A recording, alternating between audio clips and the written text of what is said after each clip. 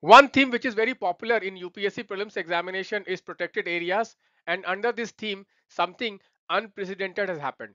Recently, Supreme Court has asked the Jharkhand government to declare Saranda Forest as wildlife sanctuary within 90 days. This topic is very important. Today, we are going to study about Saranda Forest, and also I'm going to tell you what other forests are in news in the last 1 year. So, guys, Saranda Forest in the state of Jharkhand, it is India's and the world's one of the largest sal forest. So this is very important. It is one of the largest sal forest. Elephants, then four-horned antelope, then sloth bear, then mouse deer are found here.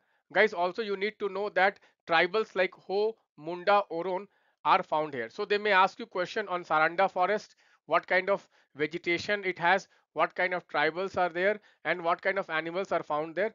Guys, in the last 1 or 2 years, two other forests which is in news. Let me just tell you, guys, Kancha Bauli forest in Hyderabad, and we have the Hasdeo forest in Chhattisgarh. So whenever you prepare a theme, try to prepare entire current affairs on that theme. So guys, whenever you are preparing forest, prepare Saranda forest, prepare Kancha Bauli, and also prepare Hasdeo forest. They can ask you table wise question and their location. Guys, like this, I'm preparing every day 10 questions for the UPSC prelims examination.